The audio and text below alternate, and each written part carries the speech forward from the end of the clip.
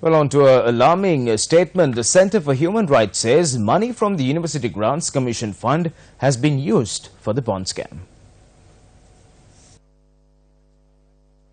In a statement, the Centre for Human Rights says monies from the University Employee Provident Fund and the UGC Provident Fund had been used in the bond transaction. The Centre for Human Rights convened a media briefing to elaborate on the matter. Money which were placed in the funds that come under the University Grants Commission have been used for this. That amount and the loss they suffered is far greater than the loss suffered by the EPF. The bond scam had cost the UGC Provident Fund around 141 million rupees. We estimate that almost ₹1 billion has been pumped into this bond. Kabir Hashim was serving as the Minister of Higher Education at the time. According to the Bond Commission report, his name is mentioned as one of those who attended the breakfast meeting the day prior to the bond issue with Arjuna Mahendran, Ravi Karunanayaka and then Chairman of the UNP Malik Samaravikrama.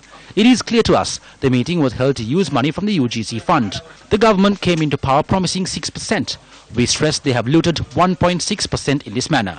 දැන් දීලා තියෙන 1.6ත් මේ විදිහට මංකොල්ල කාලා තියෙන බව විතරක් අපි අවධාරණය කරන්නට ඕන.